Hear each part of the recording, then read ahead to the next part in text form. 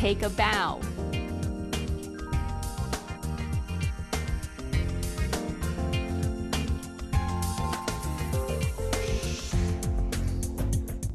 Since Chelsea's a girl dog, I use the word curtsy, but for boy dogs, you can use the word bow.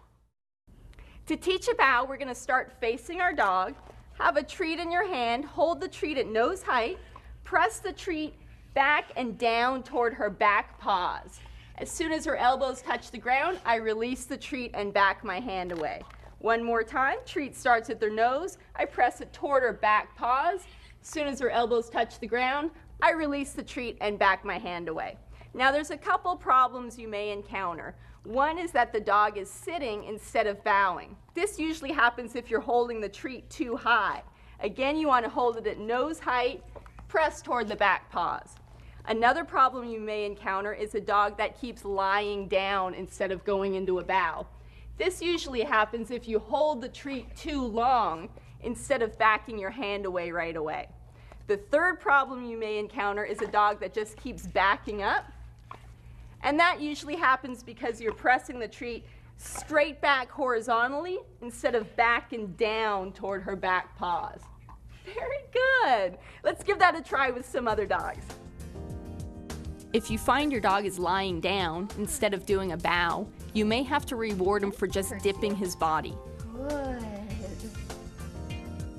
Give him his treat a split second before his elbows actually touch the floor. Good. You can also place your foot on the ground below his belly to keep him from lying down. Good.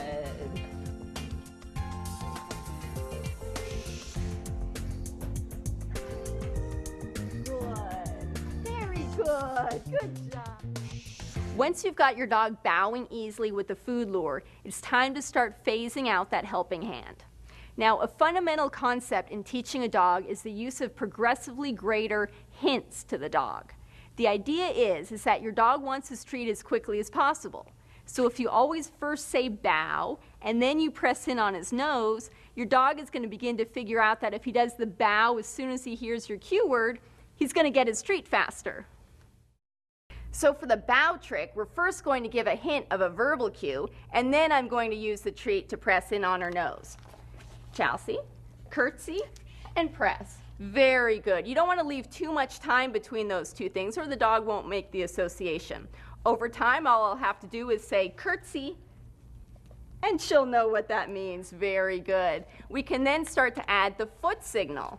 The foot signal for this trick is tapping your toe behind your heel. Yes, you know that one. And again, we want to give the lesser known hint first. So I want to give the signal, then the verbal cue. Curtsy, signal, curtsy. Very good. Over time, she'll know just the signal. And that's enough to get her to do the trick. Great, let's recap. Hold a treat and gently press it from your dog's nose toward his back paws. Release the treat when your dog's elbows touch the floor.